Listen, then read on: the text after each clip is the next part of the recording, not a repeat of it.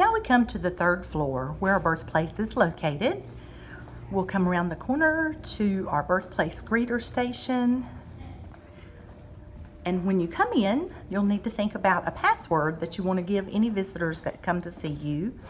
Whenever you come in, if there's not a greeter here at the desk, which today is Veronica. Hi, Veronica. Hi, how are you? Great. Then if you don't see someone sitting there, you'll need to come over to the intercom here where you'll check in. And whenever you come here, the visitors will need to give your name and the password in order to gain entrance to the birthplace, which is the doors right here. They're locked, protecting everyone, and we'll see you in just a minute.